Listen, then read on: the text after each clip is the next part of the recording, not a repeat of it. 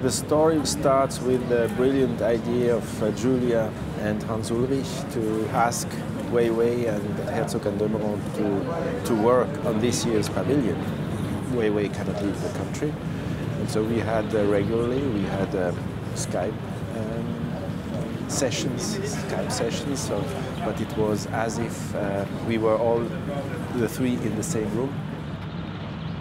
We are not the first doing something here. There have been our predecessors, and it was for us quite difficult to imagine to having another piece of architecture on this lawn. And very early came up the idea of have it underground, and the groundwater is quite high here.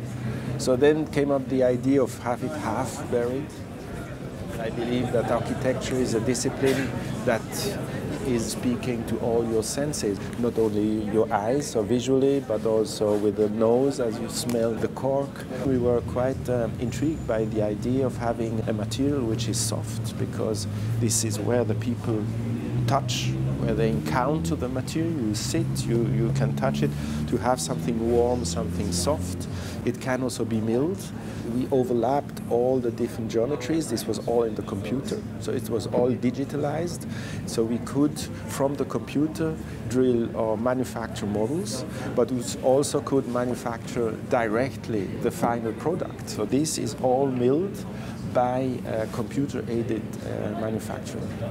Also acoustically, I think it's quite working, because we couldn't test that when you are here in the space, you are in the space, you are protected, and you don't hear the cars passing by in front of the pavilion. So it's less sound absorbing, but still you see them like passing by through a window.